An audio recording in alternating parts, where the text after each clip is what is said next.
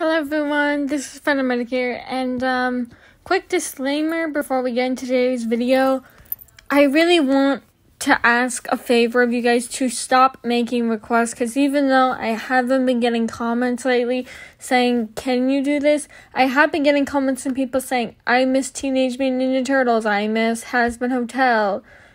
And in all honesty, I think that's actually worse than you asking me, can you do this? Because then it just makes me feel sad that I'm not providing content at a proper time, in a proper place, when I cannot take requests. So please, for God's sake, I'm only asking this because it's starting to get not even just downright annoying, but just downright depressing for me. Please stop asking that, because it's making me really consider taking a break again. And I don't want to do that. So I'm going to be reading this story. But please just try and avoid asking me to just stop asking me for things whenever I cannot take the request, because I really need to take care of myself first.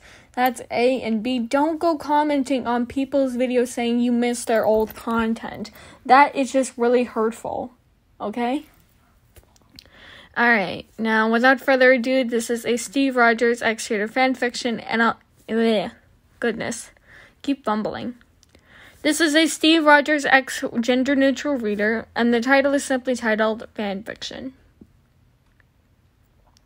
You were seated on the comfy couch that sat in the middle of the Avengers Tower. But what were you doing while you were sitting on the world's softest leather couch?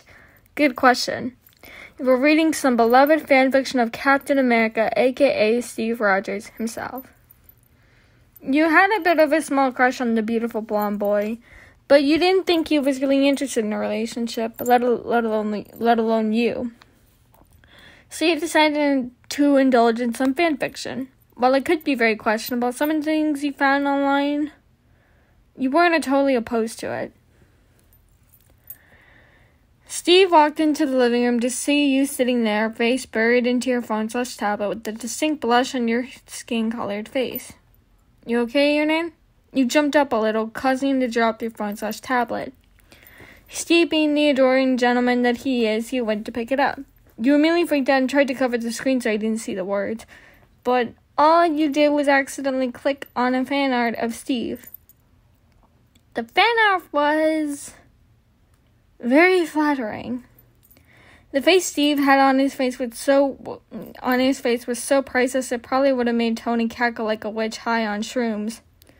Steve then handed the phone/tablet back to you before leaning into your ear to whisper, I'll talk to you about this drawing later.